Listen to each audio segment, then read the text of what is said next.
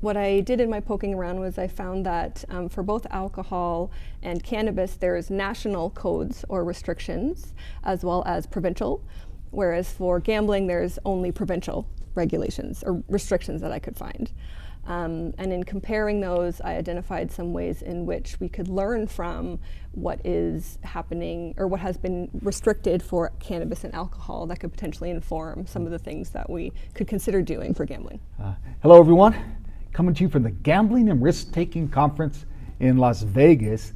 It's the first time in 4 years because COVID caused a delay. Otherwise it'd be every 3 years. And today's guest is Dr. Sasha Stark from Canada. Dr. Stark, or today, Sasha, welcome. Thank you. Can you tell us a little bit more about you and your work and where you're from? Sure. So I'm the Director of Research and Evidence Services at GRIO, Evidence Insights, or GRIO for short. And so we're a nonprofit organization that focuses on knowledge translation. We work internationally. We've been around for over 20 years, doing a lot of different knowledge translation, research commissioning, core research as well. And we focus not only on gambling, but also on kind of related areas, so cannabis, financial literacy, kind of broader well-being topics. And your presentations have been interesting at the conference. One area of research is how addictive personalities, say to cannabis or alcohol, maybe they mirror certain areas of gambling, or there may be some overlap that we can learn from addiction to either cannabis or alcohol and apply that to problem gambling. Is that right? So I looked at advertising specifically related to kind of those three areas, so alcohol, cannabis, and gambling, because there's reason to believe they're not ordinary commodities, the three of them, so they can be engaged at low levels, and have low risk as a result, but at high levels do have societal impacts. So that's why I looked at the three kind of together comparable because of those similarities. And so what I did was in the province of Ontario, so we've had a lot of changes recently in our gambling availability in the country of Canada and the province of Ontario specifically, with expansion of single event sports betting, as well as the opening of the online gambling market to independent operators. So there's a lot of interest in advertising that has resulted from those expansions in the province and the country, where there's a lot of kind of public interest and outcry around advertising. There is regulation around advertising for cannabis and alcohol, yes? Yes. And is there also regulation around advertising for gambling? There is, yes. And so what I did in my poking around was I found that for both alcohol and cannabis, there's national codes or restrictions as well as provincial, whereas for gambling, there's only provincial regulations or restrictions that I could find. And in comparing those, I identified some ways in which we could learn from what is happening or what has been restricted for cannabis and alcohol that could potentially inform some of the things that we could consider doing for gambling. What were some of the key takeaways from this research? I think some of them, well, there was a couple kind of across different areas. So one was around volume. So for cannabis in Canada, you can't publicly advertise cannabis. So you can't have broad messaging. You can have kind of targeted once you have someone in your shop or something like that, but you can't have broad-based advertising. So that was kind of one interesting question, was there's a lot of countries doing that, banning advertising for gambling completely. Is that something we should be thinking about? So this is kind of, I essentially generated a bunch of questions for the audience and people that work in the field to think about, and that was one. There was another one also around inducements and sponsorships. So kind of these formats of advertising. So sponsorships are not permitted at all for cannabis. So you can't sponsor athletes, you can't sponsor events, facilities, and you also can't offer inducements at all. So in gambling in Ontario, sponsorship is allowed as well as inducements. Though in Ontario, there's an interesting way that they've done it where it's not public inducements. You can't advertise them broadly, only once the gambler is, or the person who gambles is in the gambling ecosystem. So once they're on the platform or have opted in. So that raised, looking at cannabis specifically, raised those questions around what should we not be allowing sponsorship, should we not be allowing inducements potentially for gambling?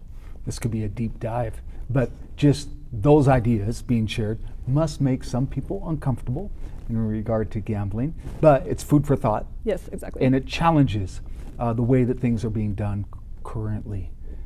The other presentation you had was related to data Yes. and gambling. Can you tell us about that? Sure. So that one was not a full presentation. It was kind of a 5-minute pitch on the topic. And so the one I chose was open data because at GRIO we have we're a knowledge translation organization, so we really focus on making knowledge, research knowledge data available as publicly as we can. So we have an online digital library that has over 5,000 gambling resources in it, made widely available, and that includes research summaries as well as data sets. And so one of the things we're trying to do is see how can we support the field and encourage the field around the question of data, and open data is one way to do that. So for example? So for example, it would be, so a lot of researchers conduct their own surveys and then analyze that data, and then that remains theirs. And so a lot of people are moving towards open science principles where they're doing pre-registration, so telling people in advance the research they're going to do, making the publication open access so it's not behind a $50 paywall, and also that includes often sharing the variables in a data set that have been analyzed. And a way to go beyond that is to share the entire data set with others so it can be reproduced, so the research can be assessed to support the research process. And the main pitch that I made at the very end was to push the industry towards open data. So researchers are moving in this direction, so pushing them as well. And industry is often working with kind of individual people or research departments in providing kind of data for analysis, but encouraging potentially those researchers or those industry people who have data and are able to provide it, encouraging them to provide it and to do so as openly as possible for the benefit of the field, so of all of the stakeholders in this space. So for those of you watching or listening that are controlling the data, you're hearing from researchers that are saying, let us have it. With less barriers. Exactly, and it's for kind of the public interest, really, right? It's for, it's in everyone's ability to identify the things that cause people to have higher risk and to help them reduce those risks and support with that information. So the more broadly we make that information for those to look at it and use it, the better outcomes for the people who play, which is who we're all interested in. Next question. Okay, so we heard from Alan Feldman in the previous episode. And for those of you watching or listening, you can look that up. It's either 1 or 2 episodes ago. But he said that we're not necessarily successful in the US in regard to responsible gaming programs, that they're making progress, and he lists some reasons why they're not quite successful, and there's a long ways to go. So this is really more candid, more informal from your gut as a researcher. What do we need to do to make more progress with responsible gaming programs? Maybe right, maybe wrong, but it's just something you feel that we need to do X, Y, Z. I think one thing that we can try to do is to not reinvent the wheel where we don't have to. So in a lot of cases, there's jurisdictions that are more mature than us in certain ways that we can look to. So if we think of sports betting, like the UK and Australia, they've had sports betting for a very long time. So there's things that we can learn from those jurisdictions in what we're doing now. One way to do that could be, there's a graph that we often refer to in our work that is originally from cannabis, but essentially looks at how harms are related to the type of market. So essentially a completely commercialized market is on one end and prohibition is on the other.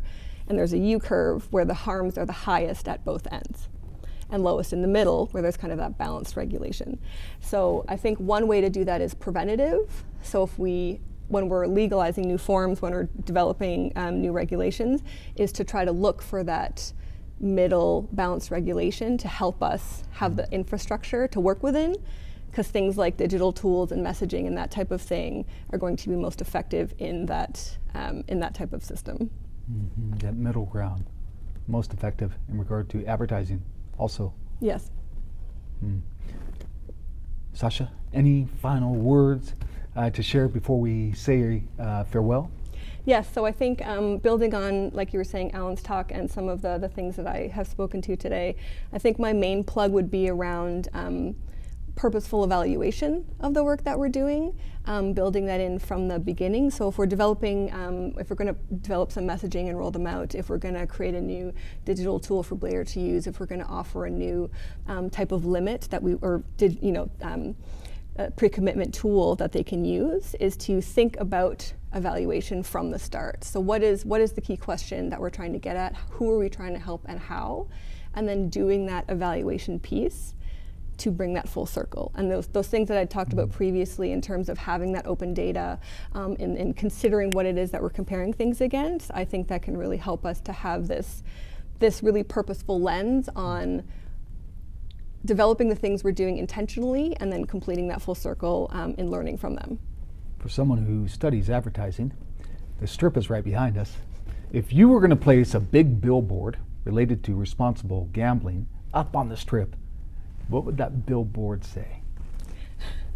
Well, I can't tell you right now because of the evaluation kind of framework, where the first step of that would be to go to those people to find out from the people that we would want to be targeting in this area. Would it be people who are of low risk or higher risk? Would it be a certain demographic? Would it be a certain someone who plays a certain game? And finding out what resonates with them, what type of wording, what type of imaging. Focus group. Exactly, do that kind of preliminary work Sure. to make sure we're doing something intentional and eliminating unintended consequences as much as possible. So that's not the most direct soundbite answer, but I feel like that's a very researcher answer to give you to that question. So as a researcher, is there any book that you gift most often to friends or family? Oh, that's a really great question. On the top, I mean, I wrote a book 10 years ago. So that often is the easiest one that I plug to people because it's work that I've done before. But there's a lot of ones done recently. There was actually one done in, or there's been a couple that have been ethnographies kind of in Vegas of slot machines and that kind of thing. So there's a couple of those that I would probably encourage people to read. Those on the ground ones I think are the most interesting to kind of pull people in to get an idea of what the people who are playing are experiencing, and then some of the factors more broadly in the gambling kind of system that are influencing them. Where do people find you? Twitter, LinkedIn, or? Yes, I'm on Twitter, Sasha Stark, PhD. I'm on LinkedIn as well, and my email is super easy, sasha@grio.ca if you want to reach out. And those links will be in the description to this episode. Everyone, farewell from Las Vegas. Thanks for listening to the No Line Podcast, hosted by Philip Beer. For a complete list of past episodes, visit iTunes or www.nolinepodcast.com. That's www.nolinepodcast.com. The No Line Podcast is committed to responsible gaming. The No Line Podcast is a Philip James Media production.